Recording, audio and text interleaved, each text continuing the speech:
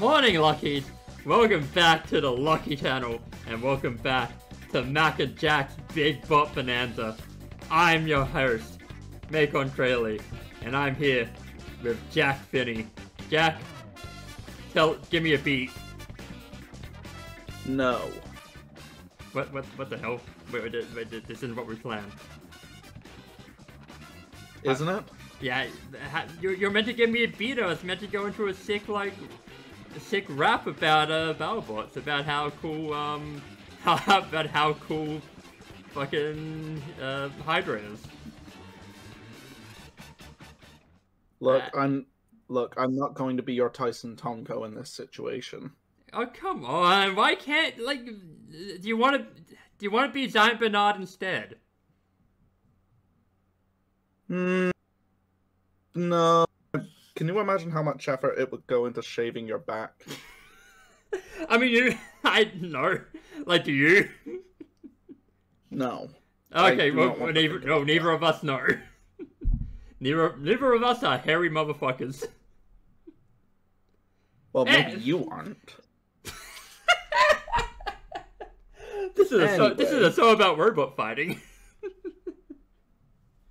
I don't know, Mac. I'm eating a pudding right now. So. What kind of pudding? Vanilla.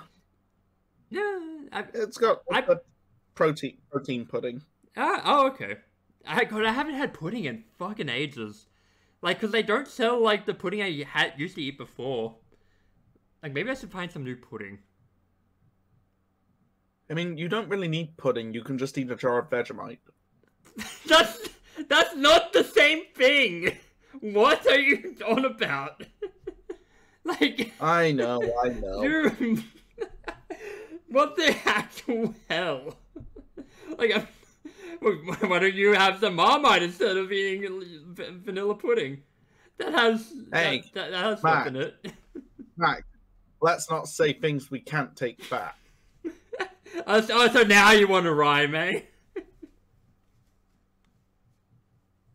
Now oh god. Anyway. Yeah, so yeah, today we have today we are fucked up. We are two fucked fuckers. We've got a good episode of Battlebots to talk about. Jack is coming off of 3 weeks of being sick, so literally the entirety of the year so far, but finally seems to be getting better. So hopefully I'll be in slightly better form this week than I have been the last few.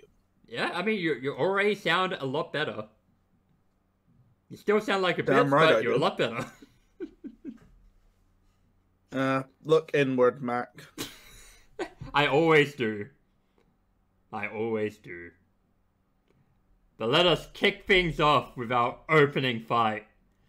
It's the fight. Yes. It's the fight we were all waiting for. We moved into this fight following a nice little highlight package of just how much hardware everybody's bought to Battlebots this year, which really highlights how seriously all of the competitors take this. Makes sense because many of these people own their own engineering shops and firms and everything, so obviously they're going to have a lot at their disposal, and considering how high a level Battlebots has reached at this point, everybody is going to bring every tool in the shop. Yeah. Figuratively and literally. Yeah, true, and I guess we could have talked about this later on, but like, may as well add this on, like, to this little bit. Like, at the, like, towards the end of the show, like, they had another package where, like, they were showing just how prepared everyone was, and that was incredible. Oh, yeah. Absolutely. Anyway, Mac, it's your favorite robot, so take it away for us. Ah, yes, it was DeathRoll, back and better than ever, against Cobalt. And when I say better than ever, I mean he fucking loses. Of course, because that's how you fucking book it, I guess. Unfortunately, DeathRoll has spent a couple of years out of the battle box, and a couple of years in robot fighting is an absolute eternity with how quickly that the sport advances. True, and they even said that like DeathRoll is basically the exact same as it was before, so not the great thing, not the greatest thing to do. with a few upgrades, but largely the same machine as appeared in the 2019 season. Yeah, and I mean, it was a beast back then, and it probably is still a beast now, but it's been so long, and... yeah. Unfortunately for them, they were up against Cobalt, one of the most feared competitors in all of Robot Combat, being captained this year by Dave Moulds, the one of the closest things that the world of Robot Combat has to a true world's champion, having won the UK Robot Wars title in Series 9 of Robot Wars, and winning This Is Fighting Robots with Tungsten, a predecessor to Cobalt. Yeah, like, it was an uphill battle for DeathRoll, honestly, and they could barely even get off the ground. Like, figuratively, of course. The unfortunate thing for them here, while DeathRoll has absolutely massive reach advantage against most other machines, Cobalt had a fantastic wedgelet setup in regards to their ground game for this particular fight, and DeathRoll, unfortunately, in this case, was not prepared to fight the ground game type of fight. Yeah, they just went straight for it, and it cost them. Yep.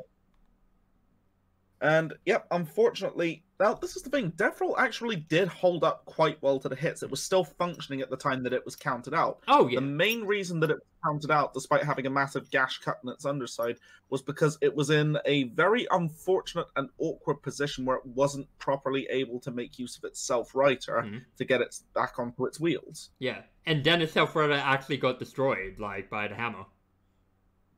Yeah. And so it's very unfortunate. DeathRoll showcasing that it's still a stone wall, still entirely, you know, very, very durable. But unfortunately for them, they got off on the wrong foot for this season.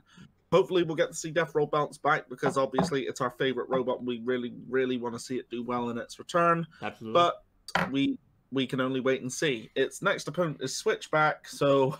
yeah, I guess we'll see. Yeah, I have better hopes for that fight, because, yeah, Cobalt was not the best opponent to, like, go up against, like, for your first fight, considering how much of a killer it was, like, last season. Yeah. Cobalt looking very, very dangerous in its opening bout, and, yep, it's a very, very strong shot to possibly go all the way this year. Dave Moulds is back, and... yep, the team could well go all the way. Honestly, it could. Like, this episode alone has, like, several robots that could absolutely, like, go all the way. Definitely. Yeah. Who's Cobalt up against next? I don't know. You'll have to look that up. Okay. I'll have a quick look. But, yeah, like, DeathRoll... Hopefully DeathRoll does better. If DeathRoll won, we were meant to do, like, a better opening bit, but we didn't get to do it because they fucking lost. Yeah, and it's unfortunate that this match ended up going the way that it did, because we were very, very hyped going into it. We loved the covers on the knife and the blade of DeathRoll as they brought out. We marked out when Kenny name-dropped Vegemite. Both of us did, because we both love Vegemite. Of course. And, you know, DeathRoll opening up the fight by using a Yoshi plushie to... press the button was amazing. Oh, hell yeah. Like, they have, like, the gimmickry right. It's just, they need the right opponents. Yeah. Okay. In this case, it was, like, a bad opening bout for them, but I think they'll bounce back. Yeah. Okay, so next fight for Cobalt is on episode 7 against Minotaur. Oh, I would, what like, a fight that's going to be. That is either going to be the opener or the main event, like... And actually, looking at the rest of the card, it's absolutely going to be the main event. But yeah, like, an unfortunate beginning, like, opening fight, but hey, it's Cobalt. But like, you can't be too mad at losing to Cobalt. Yeah, Cobalt's an absolute killer. So who knows? DeathRoll could still bounce back, and even if they don't, what they learn this year will help them a lot next year. Oh, absolutely, absolutely. Like, there's no doubt they'll be back in bed never.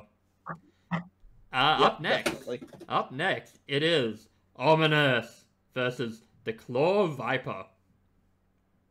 Speaking of being back and better than ever, we had a great highlight package on the improvements to Claw Viper. with their newly added idiot strap in order to help them control their robot suplexing ability, so that this time it doesn't screw up anything for the machine. Yep, as well as a nice little look at Ominous. Now, I don't know about you, but I was absolutely loving the Omni Wheel setup on Ominous, and I had high hopes for the potential of this machine. Oh yeah, like it definitely looks like it could be a huge contender like down the line. Yeah, I mean, it's got a veteran team behind it as well. They used to compete with Reality a couple of years ago, going 2-2 in the process. Yep. And yeah, the actual machine itself, very promising in my opinion, but as was highlighted, Claw Viper has seen massive improvements to its drive system. It's faster, it's more powerful than ever, it's got much better grappling, and we've really got to see that come out in this fight, because Claw Viper, start to finish, absolutely dominating performance. He is one speedy motherfucker, like, holy fuck, like, I think there are very few robots that are as fast as it, because, like, it was so fast that, like, it had to, like, slow down a little bit to, like, really gain control. It was, like, it was too fast in a sense. I think Kenny pointed out in the opening to the fight, Claw Viper has, like, a 0 to 25 miles per hour speed in, like, 0.5 seconds, doesn't it? That's actually fucked. Holy shit. Yeah, Claw Viper, absolutely one to watch this year. Massive improvement to the machine. It just dominated this fight from start to finish, suplexing Ominous all over the place, shunting it, ramming it about, coming off almost like a combination of Complete Control and Storm 2 from Robot Wars at its peak. Yeah. Yeah, very. And yeah, ultimately, Claw Viper managing to strand Ominous in just the right position, where it could not use its stream mech to get back onto its wheels. It ended up stranded essentially on its weapon, and ultimately unable to get back onto its Omni wheels, and was counted out. And a very decisive win for Claw Viper. Hard-earned, tremendous driving performance here. And yeah, Claw Viper could very well be one to watch this year. Absolutely. The first of a running theme for this episode. Yeah, this was an awesome fight. Like, Claw Viper the last few seasons, like, it hasn't done the best, but, like, they've really honed in on what they needed to fix, and God, it may be a contender now. It's fucking awesome. Absolutely. And I'm going to say this already, this was a very early candidate for Best Driver. Oh, absolutely. Absolutely. Fantastic job from start to finish in this fight. You love to see it. That hold up? We'll see throughout the rest of the episode. Yeah. All right. But up next, yeah. If you want to go. Up next, we have the big one-hit wonder of the night: Bloodsport versus Copperhead. Yes. Two veteran teams: the horizontal spinning blades versus the vertical spinning drum. Reading into this, my main notes were my anger at Chris's dissing of Cuddles the snake. What else do you have? Let's see. Where is Cuddles? Why is this child here? Bring back the snake. Yeah, not only did we lose Cuddles this year, we also lost the little snake hand puppet that they use to press the button. That is unfortunate. Instead of the child. They have a child puppet now. We also got a nice shout out to Disturbed in one of the intros as well. Yes, yeah, and of course, as we all know, Disturbed was the inspiration for your favorite wrestler's TNA theme song, Money Brown. Mac, you shut the fuck up right now, or I will come down to Australia and slap the taste out of your mouth. Please, you couldn't fucking slap the wrong side of a barn. Mac, I don't fear you on any level. You fear me on the deepest level possible. I am your fear. I am your subconscious. Mac, if I have to come down to Australia and pounce you, I will. See, you're gonna take your favorite wrestler's move. Damn it! But speaking of a pounce, God, Copperhead. He pounced Bloodsport to death. Coming in, Bloodsport looked absolutely mean with its new design, and this fight was over as quickly as it began. Literally, one hit was all it took, one punch, a star was born, as Bloodsport got punched across the entirety of the battle box and burst into flames with its self-righting bar breaking off mid-flight and then just coming down, going up in smoke, and boom. Not even mid-flight, like at the start of the flight, like before, like as he was taking off the ground. Copperhead was a little bit lucky that it did work out that way because they seemed to be having some mobility issues after that hit. But luckily for them, that one hit was all it took, and Bloodsport was deaded. Yeah, the Copperhead was shook up for a second after that fucking massive hit, after being sent flying backwards as well. But it had the time to recover and it won by knockout. One of the sickest knockouts I've seen, one-hit knockouts I've seen. Absolutely. Bring back the snake. Okay, do we have any more? Yeah, bring back the snake, please. I very, very much would like to see Cuddles back. Or even bring some baby snakes. Like, if you have a baby there, have a team of baby snakes. What are you even on right now? I don't know. I'm not on anything, but I'm just like this. Maybe you should be. No, no, never. I'm never taking anything. But you know who took something? Lockjaw and Malice. They took 3 minutes to finish this fight. Yes. Lockjaw versus Malice. A match that really went in highlighting Donald Hudson's experience and how it's now do or die for him and his machines, because this is no country for old robots. Exactly. Like, this is a legend basically on his last legs, and he needs to prove that he can still go. He needs to prove that he is a force to be feared with. As we saw in the previous tournament, Donald Hudson unfortunately went 0-3 that year, and as a result, it was one of the first times that he was not in the tournament as a result. He usually manages to squeak his way in, like by winning the Desperado tournament when that gets held. Yeah. But unfortunately for him, he was left out in the cold last year. So, as a result, he really needed to start his campaign this year with a win. He went back to basics, redesigned Lockjaw from the ground up, and got it as good as Lockjaw has ever been. Ultimately, nice use of the plow, slowing down Malice's weapon in this bout, and really picking its shots from what I could see. Yeah. Managing to land some really good hits on the wheels, among other places. That being said, after a while, Lockjaw did start to develop some mobility issues as its tires seemed to no longer be on the ground after a little while. Yeah. But even in spite of that, Lockjaw spent the fight firmly in control. Its weapon ultimately did start to burn out, but luckily for them, they'd already managed to disable Malice's weapon by that point. And by the time that we went to the judges, there was no question this was easily Lockjaw's fight. Yeah. I'll say there's nothing much I can say. You pretty much described the entire fight perfectly, though. Yeah, it was a well-earned win for Lockjaw. It was a good fight, quite entertaining, and it was really good to see Donald Hudson finally get another W, because it was heartbreaking to see how unfortunately he performed in the previous year. Even if he did still deliver a good showing in each of his fights, the fact that he managed to walk away with no wins at all, very upsetting to see. Oh, yeah. Yeah. Also, Bunny looked a little bit angry, after the decision, but, she got over it pretty quickly. Yeah. I mean, personally, I don't really see any case for Malice to have won this fight. Yeah. Nothing against the team or anything, but yeah, this was firmly Lockjaw's fight. Yeah, absolutely. And up next, Lockjaw goes against Sawblaze. So hopefully this winning streak continues. This is an interesting fight when you look at it on paper, isn't it? Because obviously you put Sawblaze at a big advantage here, but you never count Lockjaw out. True. Donald Hudson is a man who can make miracles happen in the battle box.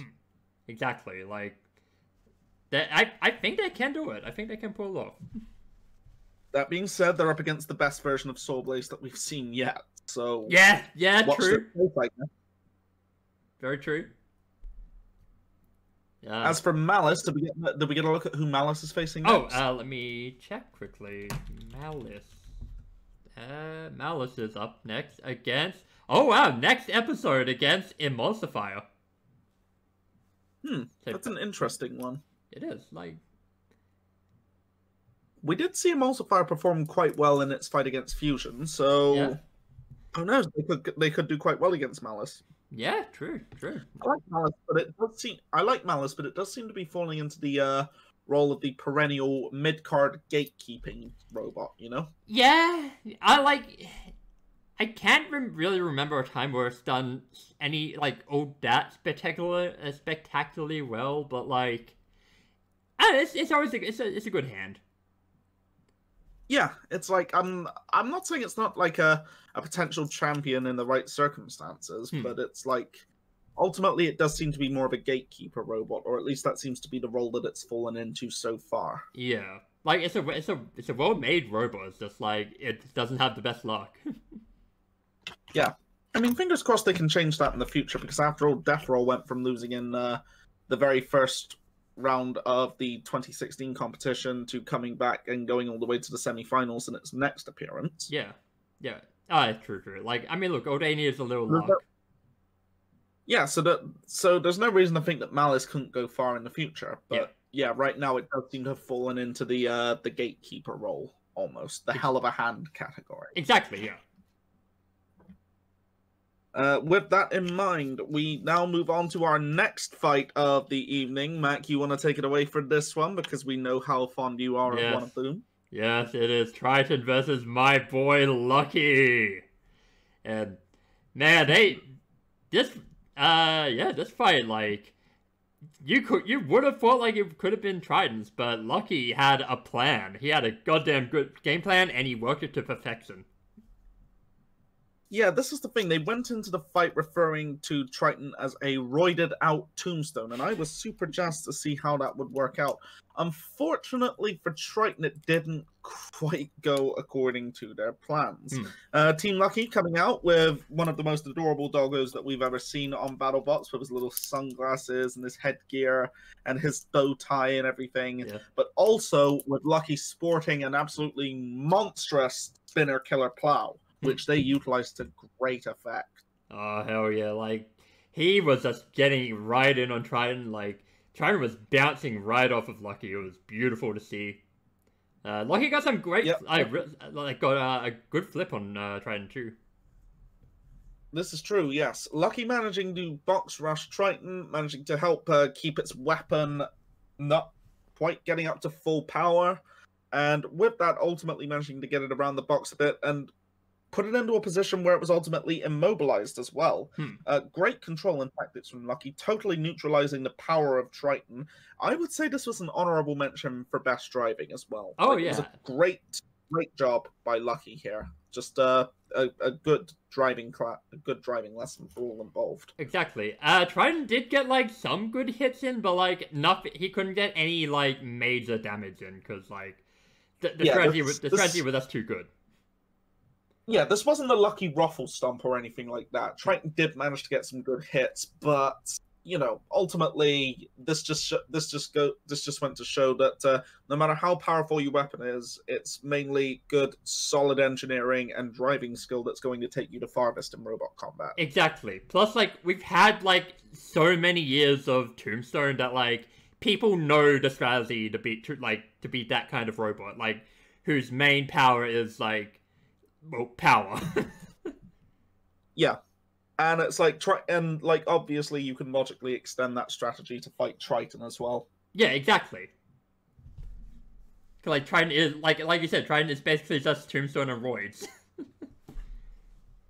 Like, we even made the joke about it being Tombstone during, like, that episode 0, so... yeah.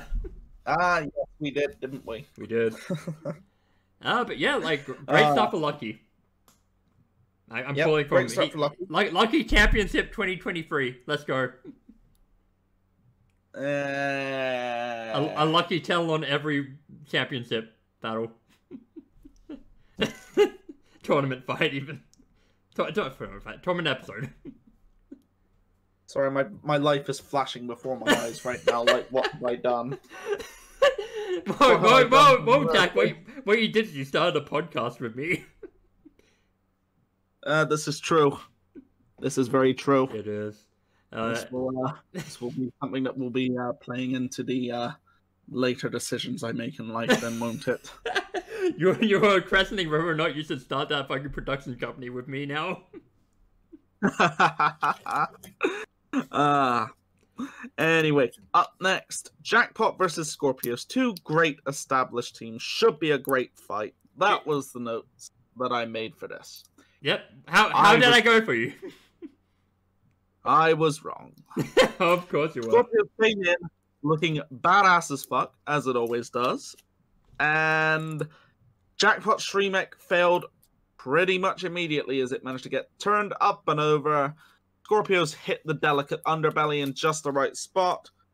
Jackpot unable to get itself back onto its wheels and counted out right as it burst into flames as well. So... It's a very nice fire. I'm sure it was very warm. Very unfortunate loss for Jackpot. Jackpot getting its first true taste of defeat prior to the tournament, because up until now, I believe Jackpot has always gone undefeated in the lead up to the tournament. It has, yeah, like completely undefeated in like the main fights, pre-tournament, preseason is it called? Yeah, preseason, yeah.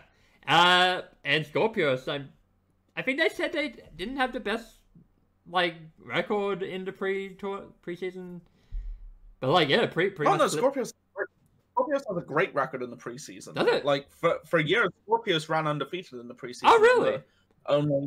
Unfortunately, it tended to go out in the first round of the actual tournament. Okay, must have misheard then. Yeah. It's like last year they didn't have the best preseason record, but they still made it into the tournament. Yeah. Okay. Oh, that's it. That's it. Yeah. Yeah. But yeah, it was unfortunate. I was hoping for a very entertaining fight here, but unfortunately, it did not deliver in that regard. But very solid win for Skorpios, and we'll see how the rest of everything goes. Yeah.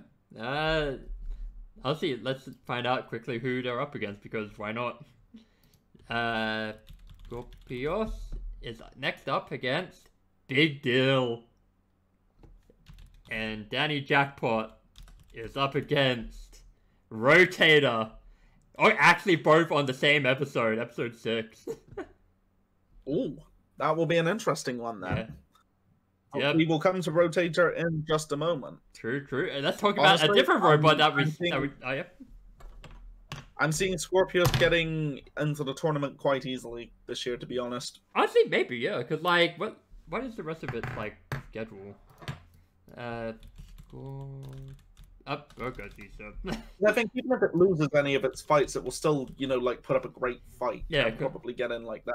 Yeah, because it also has Swordblaze and Ribot to face off against. Actually, wait, didn't they fight Ribot last season?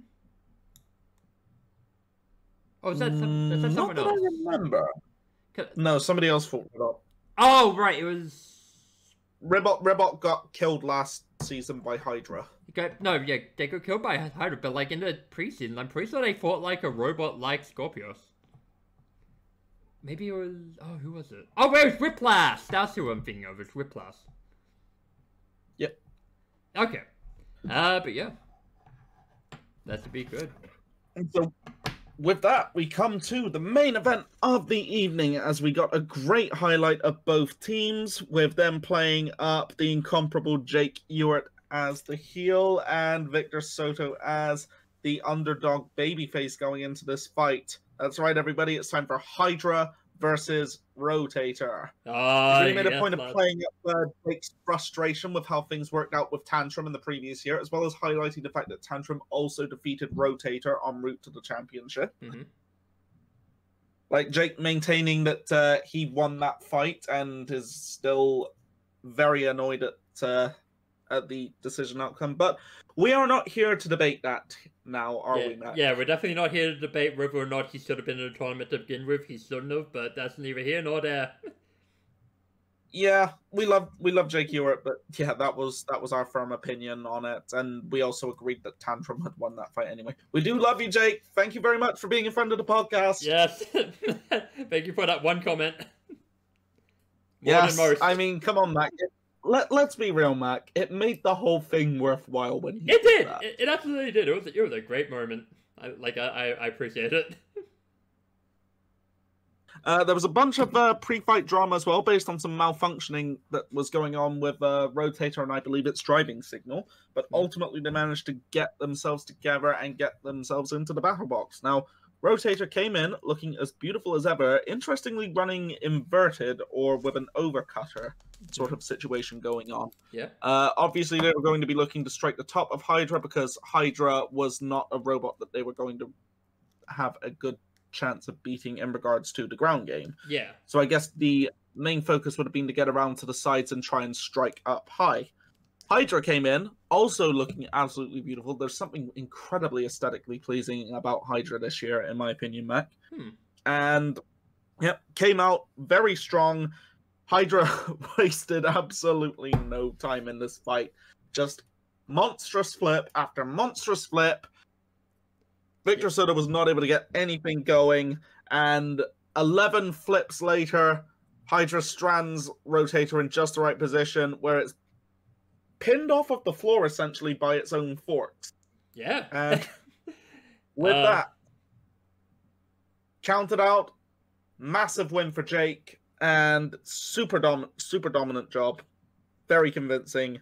And we are all set for the grudge match with Tantrum in his next appearance. God, that should be good.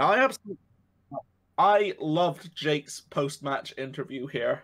We saw how confident, cocky and confident he was, but he's so likable in these segments. Like, you know, he's the bad boy of Battlebots. He's meant to be like the modern villain and everything, but you still like him. You still want to see him win. Yeah, he's fun. He's fun to boo. Yeah, he's the guy we love to hate, and we also love to see him do well. Yeah, because he's gotten so good at like his personality. Like, it's very fun to see. Absolutely, and yeah, next opponent for them, Tantrum, and oh boy, that is going to be a hell of a fight. Oh hell yeah, because we saw that last time, and that went well for them.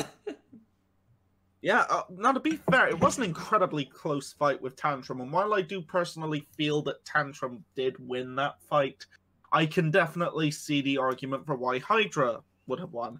Honestly, for me, it comes down to the fact that he spent all of his time sitting in the middle of the BattleBots waiting for Tantrum to come to him. Yeah. If he'd pursued Tantrum about the arena more aggressively, I think he would have won.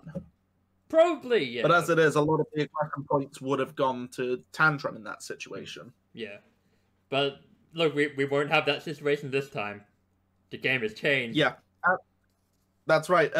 They made a point of pointing out in the lead up to this that Jake is planning to pursue everything aggressively, and he's not going to, like, make use of that same tactic again. He's going for knockouts every time, and he's not going to focus on as much on like steady control, but he's going to be a lot more actively aggressive while still, you know, maintaining all of his skill. Honestly, yeah, if he can stick to that game plan, he could well win this. Honestly, yeah, he could well go all the way. Yeah, like HYDRA's honestly a really good offense robot. Like, yeah. But honestly, I'm surprised he hasn't gone on the offense like more, like. Cause like I guess like just staying back and just waiting for them to come to you offenses, like it worked. Cause like he did win, but like that could only get you so far, like up to a point. And being on the offense for a robot this dangerous, like I feel like it's gonna be a better strategy, like in the long run. Well, this is the thing. HYDRA's a great defensively minded robot as well as offensively, and I can understand his more conservative approach with how he had pursued things before, considering that HYDRA does use a very complex hydraulically powered flipping system. True. That obviously would be very difficult to repair. So I feel like that factors into it. But ultimately, yeah, I'm thinking he could well pull it off this year. And you know what? I am here for it. I am all in to see him do this. Honestly, yeah. To go far this year. I want to see how well he does. Yeah. I'll still boo him if he... Since this year, everyone's getting 4 fights and not just him. Oh, hell yeah. Yeah, I'll still boo him if he wins, but hey. Well, it's going to depend on how the win goes, isn't it? You know, actually, yeah, good point. Yeah, that's a true point. But yeah. Like, honestly, yeah, he could go all the way. I'm here for it if he does, and yeah, we'll just have to wait and see. But yeah, great performance here. Yeah, can't wait to see HYDRA versus Tantrum, the Reckoning. That's going to be awesome. Oh, hell yeah. Alright, but that is the episode. Do we have anything else that we need to talk about this week before we go to the awards, Matt? From the episode? No, I don't believe so. Like, I think we covered everything. Yep. Okay, with that, we come to the awards for the week. Right, we might as well go in order that we mentioned them as before. Yep. Driver of the night, best driver, Claw Viper, quite handily. Very easily, like it was a speedy motherfucker, and it got the job done.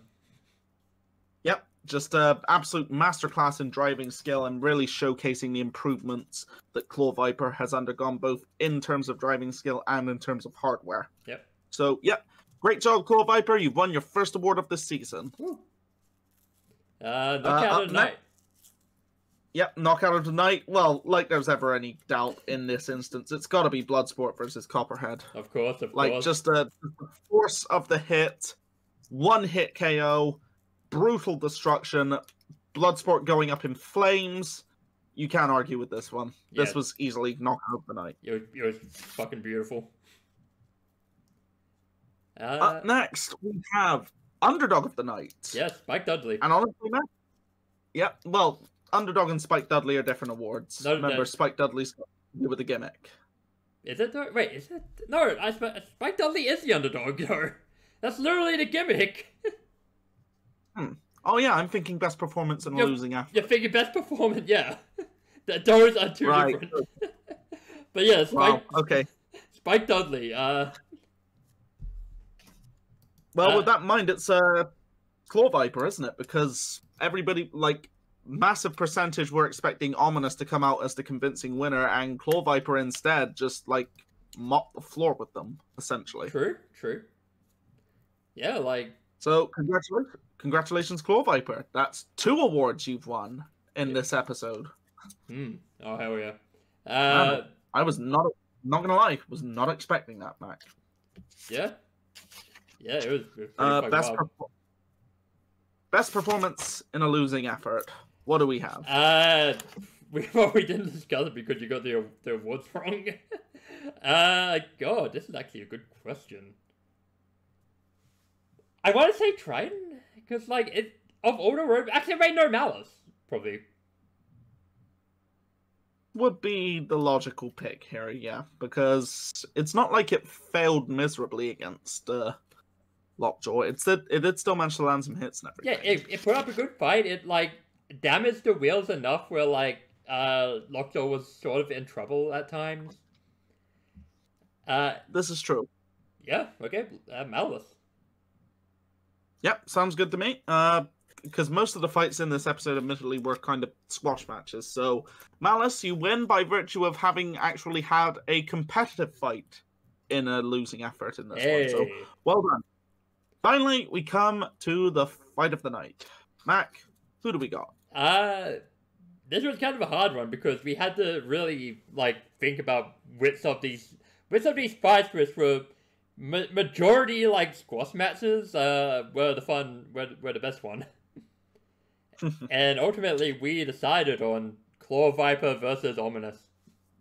Yep, that one reasonably competitive, but at the same time still pretty much a squash. But it was like the most entertaining of the squashes, in my opinion. Yeah, because it was fun to see Claw Viper, like, how much it improved. Like, just him dragging Ominous all over the place. It was fun.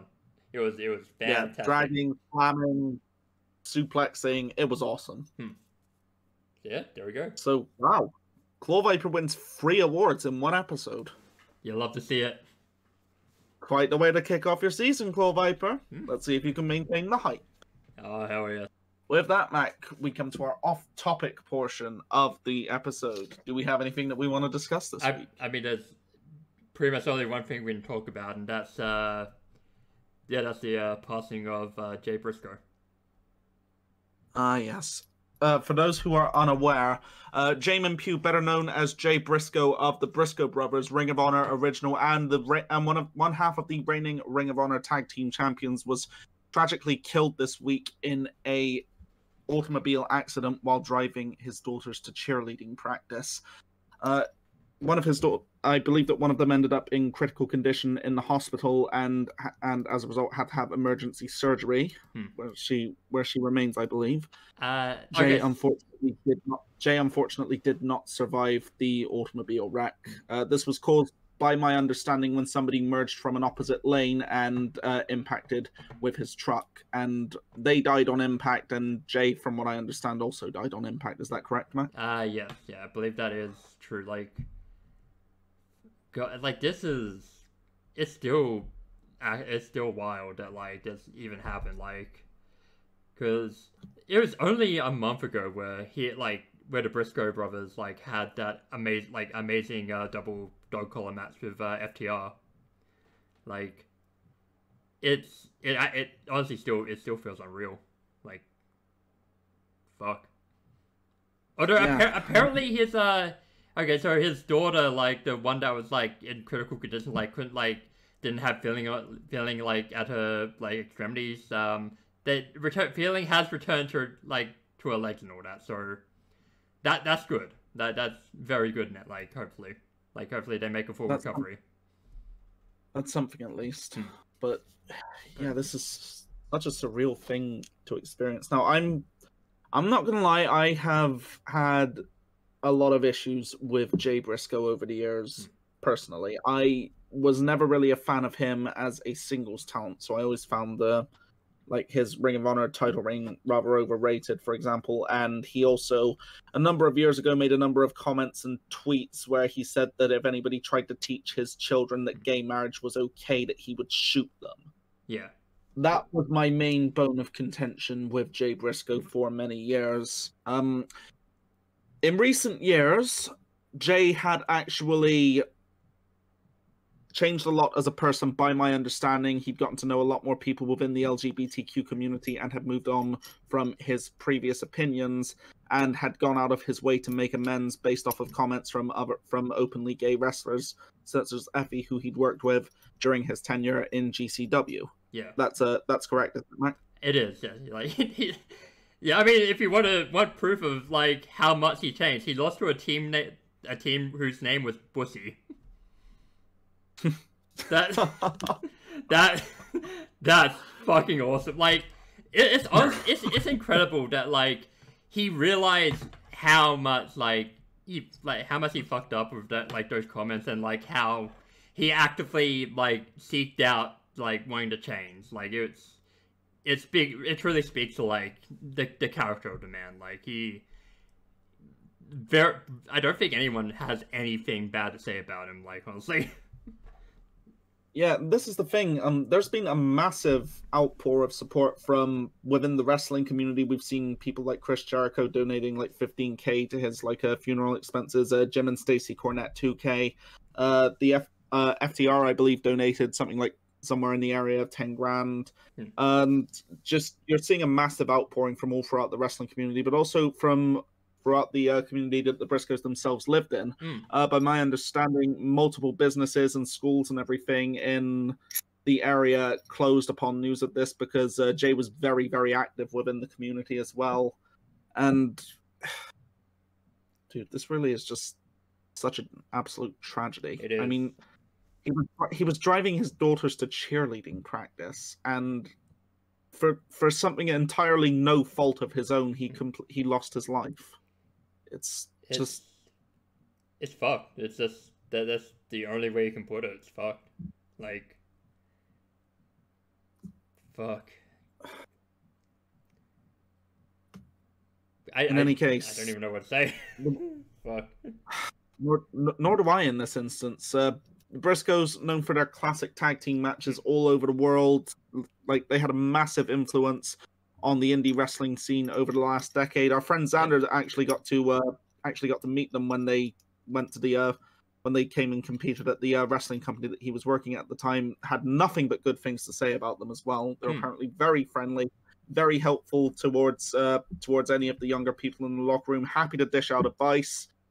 Because this is the thing, the Briscoes, they were a tag team always keen to learn from their early days, and they were absolutely keen to help out the emerging crop of young talent as well. Very selfless wrestlers in that regard, by my understanding. Yeah, because I believe it was Kevin Owens who, like, he said, like, the first time he met, like, Jay, like, he asked him, like, oh, yeah, we're gonna work today, what are we gonna do? And Jay's reaction was, we're gonna go and fucking kill it. That's what we're gonna do. Like, I'm paraphrasing, of course, but yeah, like, that's basically it, and they killed it every fucking time they got in the ring together. Like... Yeah, they just go out, not really talk about things beforehand, and just tear the house down anyway. Exactly. Because they had fantastic psychology, brilliant ability to read the crowd in that regard. Oh, yeah. Like, God... Those matches with Steen and Generico were fucking incredible. Like, I need to rewatch their Ladder War. Hell, remember when they had the matches with the old ass Rock and Roll Express? Like, I say that before too up for them. Like, you know, like the Rock and Roll Express at that point in their 60s, and, you know, they still went out and had an amazing match with the Briscoes. Dude, the Rock and Roll Express are fucking awesome.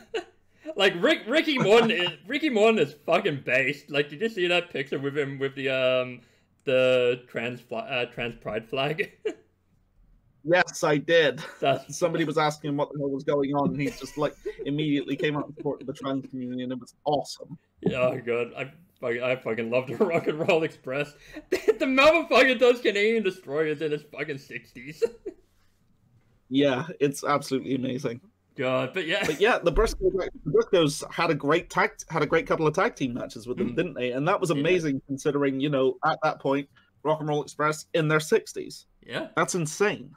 Yeah, like just. I mean, like the Briscoes, they fought a who's who of tag teams over the years and had some of the best matches of those teams' careers with them because they was just fantastic natural team. Yeah, and even up to now, like even like before Jay's passing, like they were still like absolutely killing it. Like they had the like tag team feud of the year last year with FTR, like putting on some of the best tag team matches of all time.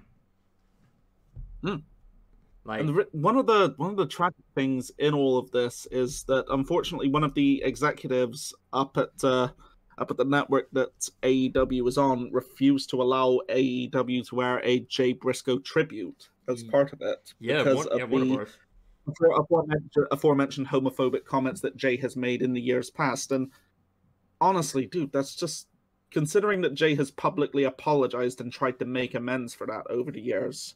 And that is such a massive dick move, and also especially considering some of the other stuff they've let fly on AEW and never objected to before. For example, like, I know that you love the guy, but the fact of the matter is Nick Gage is a convicted felon who you know, robbed the bank and everything, and they still let him on TV without issue. They let Mike Tyson on TV. Like, I know that Mike Tyson is a huge name and everything, but he's also a convicted rapist and everything. Yep.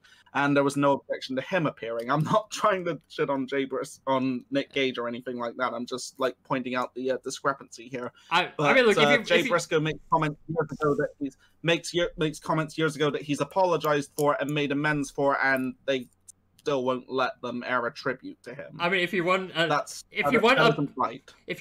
better comparison, like for how fucked it is, like they're still trying to get Urza Miller to be the Flash. They're still trying to force that, despite all the bullshit. It is. Point is, that board is fucked. Yep. But yeah, like anyway, to return to the original point, though. Jay Briscoe, Jamin Pugh, thank you for everything. You will be sorely missed. You will be. Reach for the sky, boy.